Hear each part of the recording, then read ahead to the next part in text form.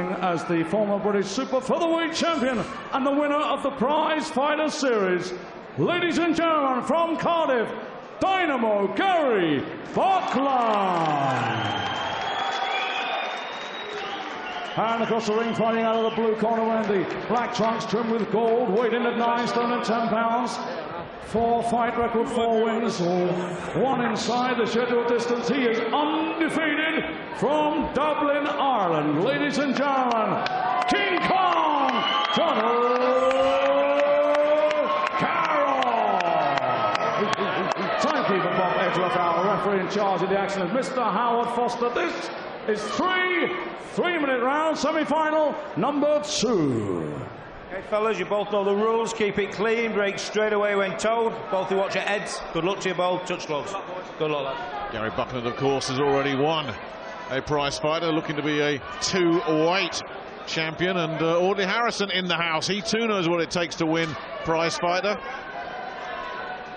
We'll be hoping they do another heavyweight prize fighter, because he'll be putting his name up for that, you can be certain. Anyway, who's booking their place in the final? Will it be young Jono Carroll from Dublin in the black, or will it be Gary Buckland? Buckland, you heard it announced, he's had 5 defeats, but all of them in very, very good company.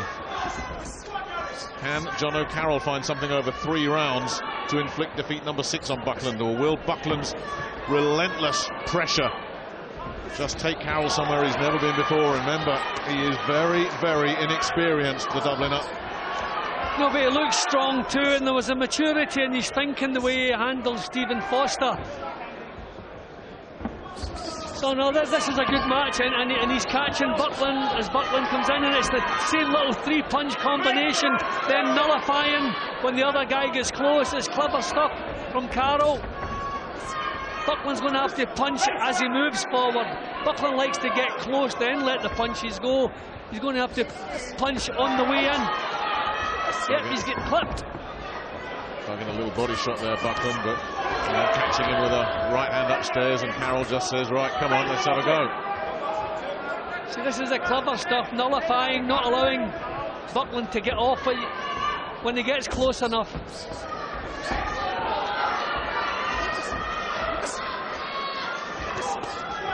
Buckland again, with a good right hand to the body. Buckland's going to have to be careful he doesn't waste a lot of energy hitting nothing. This little guy is really clever. Oh, he swung out of that big right hook. Buckland missed by miles, but can he keep Buckland off for 9 minutes? That's a tough ask. Well, he has to keep him off for 6 minutes. 2 rounds is what he needs here. And I think he's been outboxing Buckland in the opener, the pressure beginning to get Buckland closer, but he's missing badly there.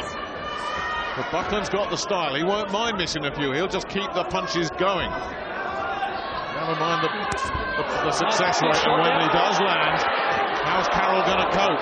Carroll so far doing a lot of cocky taunting. Carroll looking for a little breather there, and you can see that. Now this is a real good blend of styles. This is good stuff. Clever boxer against the all-out aggressor.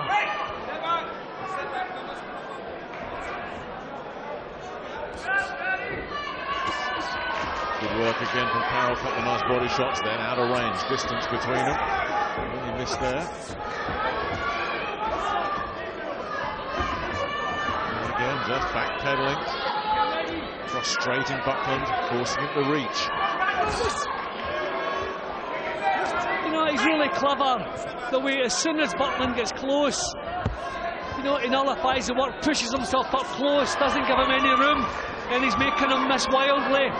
That can impress the judges as well. Now, I like Carroll in that one. I tell you, Buckland went back to his corner, looking a little bit frustrated as well. Well, he clips it there, but he hurts it. No, I'll take that. Okay, hold it out. Hold it out. No, he didn't. Right. Do you know what? You won that round. You won that round. Collins agrees with you, Jim. Right. I want you to Nah, I thought it was really clever what he did. Putting little punches together. Okay, he was caught a few times. Buckland certainly had his moments. That was one of them. And there's another. But he's cheeky, he's cocky, he's clever, and he's got a style that's difficult to pin down.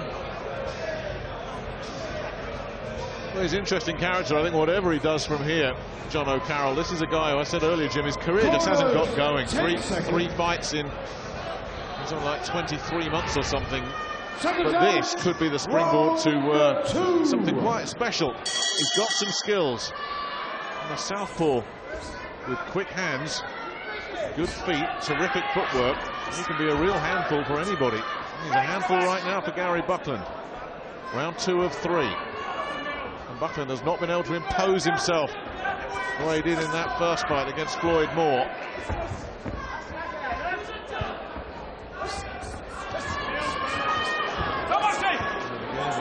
Buckland's work just neutralised.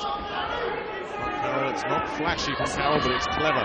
Double jab, Buckland. And then it's Carroll out of range. Buckland trying to use the jab. This is better stuff at the moment from Buckland. Yet the jab, trying to work in behind the jab as opposed to just trying to pounce on Carroll. The right hand there as well, Buckland. Much better from Buckland at the beginning of this round. He's calmed down.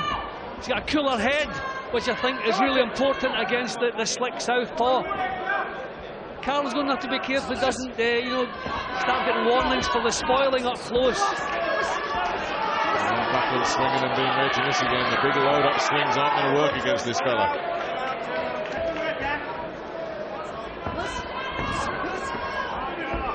Buckland looking to try and get close. Not seen as many body shots from Buckland as we did in that first fight. And again, Carroll just making that look really easy.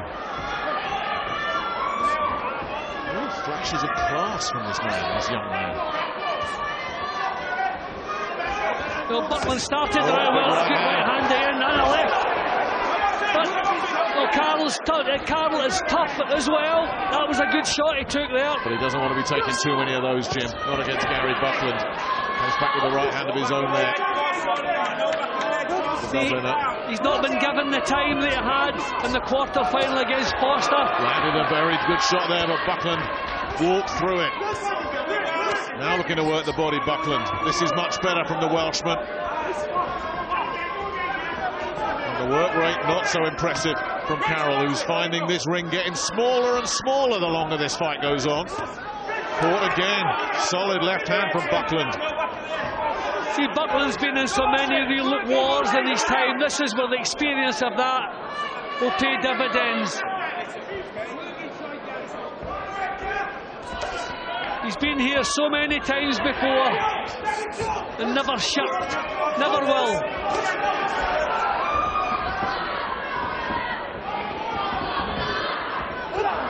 Buckland continuing to hunt his man down.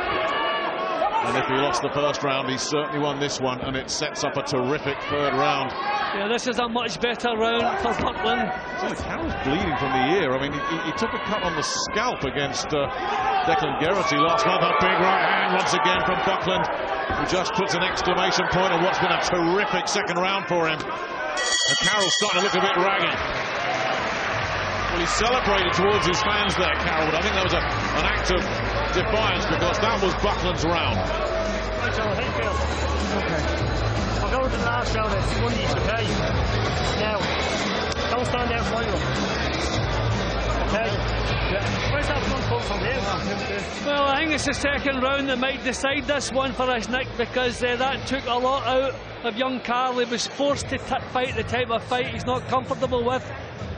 He's slick, he's cute, he's good on the move, he likes to make fighters miss and punish them, but he was forced to stand his ground and slug it out there, and that is Buckland's game. But a terrific round nevertheless. I have it one round apiece. I have it hinging on the third round here.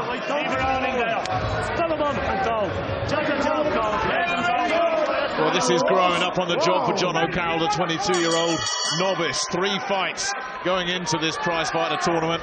He's getting an education right here. And is it going to be enough? Can he get past Buckland? Or will the former Prizefighter champion book himself another final berth? All going to come down to these last 3 minutes.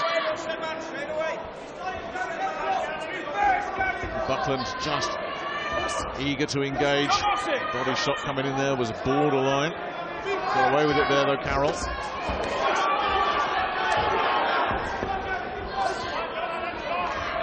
Buckland continuing to just hunt his man down. Carroll. Not sure either of those landed. Bouncing off the gloves. Clipping left hand there from Buckland. Well, it's clever looking stuff from Carroll, but it's out of range. But he's on the move. But not landing, Jim. He's just not landing. I think he's trying to give the impression that he's outboxing Buckland. But he's not. But they're missing, but Buckland's not really getting the chance to score with any real clean shots either. This is a scrappy round compared to the other two. And that's going to suit Carroll, because this might come down to a coin toss. We're down to 1 minute 40 left of this fight. And it's still all to play for. Who's got the big finish? I just wonder if it will be the strength and maturity in the last half of this round. We know Buckland will give it everything till he hears that bell. Carroll is the one who's had to change what he does. This is not the way he likes to do business. Will that give the advantage to Buckland? Carroll looking to try and land himself.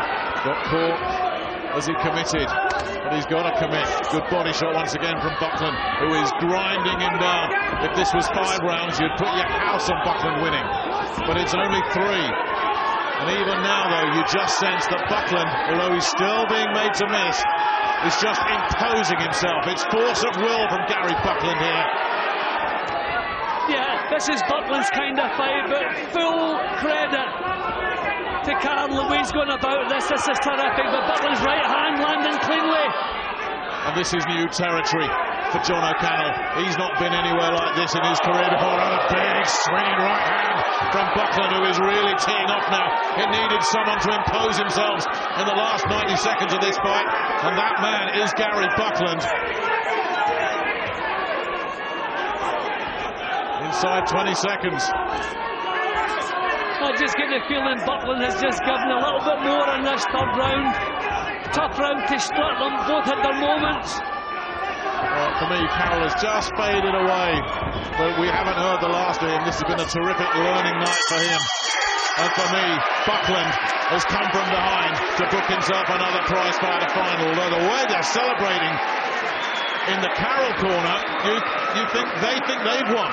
Well, I think they know too that it hinged on that the last round, and they've got every right to celebrate, because what a terrific show that was from the young man. Outsider, remember, you know, when the 8 boxers were picked originally, that was a terrific 3-rounder. Terrific. And the stats suggest that Buckland has won it, but you know, a lot of us think Carroll got that 1st round. Buckland would have had to win the last 2. But you know, whatever happens, and if Carroll has lost, we haven't heard the last of this young man. No way. Nick, I don't mind who goes through in a fight like that. That was terrific. I have Buckland going through.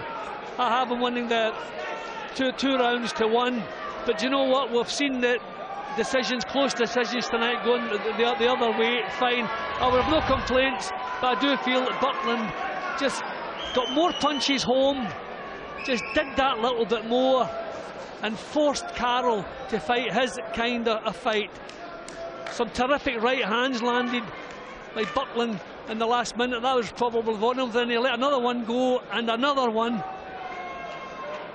So a lot of the eye-catching stuff for me did come from Buckland. But what good entertainment, wasn't it? It's been terrific. Every fight tonight has been terrific. Well, is it Wales or is it the Republic of Ireland in the final? Our prize fighter here at the York Hall. I think we're about ready with the decision. These last anxious few seconds as we await confirmation of who books their place against Michael Devine in the final. Ladies and gentlemen, after 3 rounds in semi-final number 2, we have a split decision. Oh boy, here we go. Ian John Lewis scores the contest 29-28 in favour of Buckland. Michael Alexander scores the contest 29-28 in favour of Carroll. Judge Phil Edwards scores the contest 29-28 in favour of the winner, and into the final to join Michael Devine. Ladies and gentlemen, from Dublin, it's Carroll! It's Carroll! Jono